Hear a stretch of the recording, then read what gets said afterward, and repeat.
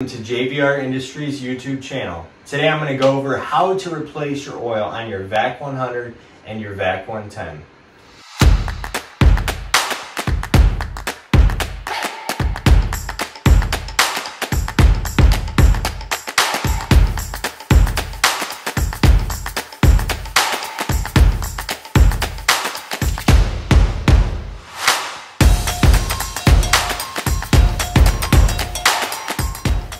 Today we're going to go over how to change your oil on your JVR Vac100 and Vac110. But before we do that, I'm going to quickly run over what we're using today. We're using the VacOil. It's a JVR premium vacuum pump oil that is food grade, and it's formulated to provide maximum performance and protection on your JVR unit.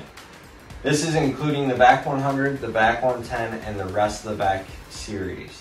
Now, we sell two options. We sell the 1 quart and we sell 1 gallon. The 1 quart provides about 7 changes on your Vac100 and 3 changes on your Vac110. The 1 gallon provides about 28 changes on your Vac100 and 12 changes on your Vac110. So if you're looking to pick up some VacOil from JVR, I'll leave a link in the description below on the 1 quart and the 1 gallon. So let's get started with this oil change.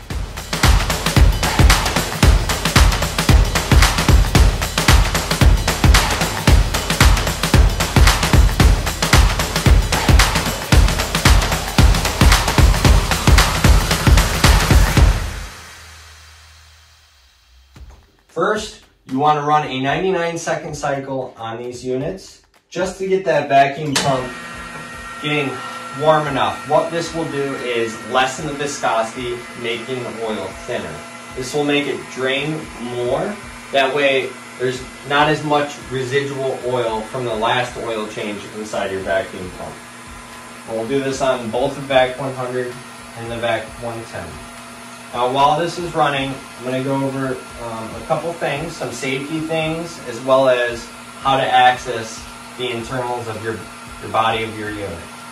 So first, make sure you remove the filler board plates from within inside the chamber. That way, when you're going to hinge the body forward like this, it's not going to damage the composite chamber on your Vac100 or the seal bar in either of these units. Next, make sure on the Vac110, use that locking lid handle to lock the lid in place before hinging it forward. Okay, now that the safety's out of the way, next thing is we want to be able to access the internals. So first on your Vac100, you want to remove the bottom 3 3mm screws. Now, I've already done this, but go ahead and do that while we're waiting for this to warm up. And on your Vac110, there's a number 2 Phillips screwdriver screws that are at the base as well. There's only 2 of them, so just make sure you remove those, and then you're ready to hinge the body forward. Now, when you hinge the body forward, you just want to lift it up carefully and slowly so that you're not throwing the thing off your table. And then you want to use this little locking mechanism, the hinging mechanism, to lock in place. So when you lift up your unit, just make sure you press it into place to ensure that it's locked. Okay, now that you've run a 99-second cycle to reduce viscosity on your oil, you're going to want to hit the power button on the control panel as well as the power switch on the back of your Vac100. Next, unplug the IEC cable from the back of the unit. Now that the screws have been removed, we're ready to hinge the Vac100 forward.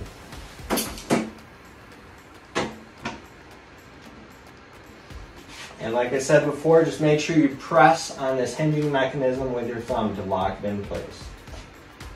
Now that we're all set there, we're going to bring the unit to the end of the table.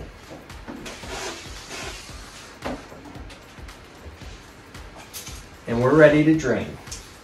So using this 5mm Allen key, you're going to start unscrewing the oil drain plug. Now do this slowly, as the oil likes to project that oil drain plug. Okay, now it's coming out pretty quick. I'm just going to use my other finger to pull it out. Be careful, the oil is pretty warm. And we're just going to let it drain naturally on its own for a little bit. Once it starts spouting off like this, I'm going to start lifting the unit up to make sure I get all the oil out of that pump. So we're just going to raise it up. Get every last drop out of it. Now, you'll notice on the bottom of my unit, there's just a hole here. You might have a black plastic piece there. You can just pull that right out and reinstall it every time you do the oil change. Okay, now all the oil is out. We're going to reinstall the oil drain plug. Now, don't over tighten this. Okay, now we are ready to fill up our vacuum pump. So now grab your funnel that comes stock with your Vac100 and Vac110. Grab your oil and let's unscrew the cap to this vacuum pump. Now on the Vac110, it has an additional fill screw. The secondary option is manufactured for other machines that are out in the market. But as far as the Vac110 goes, we advise just using this primary fill cap for your vacuum pump oil. Don't worry, if you fill it up at the second port, it will not be an issue. But we prefer to just have our users use this primary fill. And then you're ready to fill up the oil. Drop your funnel in, and make sure you do this process nice and slow, and watch through the eyesight glass right here to make sure you don't overfill it. This should be about halfway full to 3/4 full. Okay, that's looking really good. And now I'm going to pull that funnel right out of there, and we're going to drop this screw cap back in and run a cycle. So I turn my unit back on. I'm running another cycle, and all that's doing is getting that oil up to a viscosity that's desired. So I just ran that 99-second cycle real quick, and that's just going to cycle it through the vacuum pump, and then we're going to open up the body again, check the oil level, because sometimes I'll adjust it a little bit, and if we need to top it off with a little bit more oil, we'll do so. So I just got done with that 99-second cycle. I'm ready to power down my unit. So same thing again, just shut off the power on the main control panel, shut off the power on the back switch, and disconnect the IEC cable. Now thankfully I have the stainless steel cart that we're selling because it makes for easy rotation. So check that out on the website. So now that I have this rotate, I'm going to lift it back up, and I'm just going to look at the oil level. And we are looking still really good. It's just below 3/4, but it's between 1/2 and 3/4 fill. So I'm pretty satisfied with how that is. I'm all set to go, and I'm ready to start operating again. Well, now that the oil change is done, you are set to start packaging with your Vac100 and your Vac110.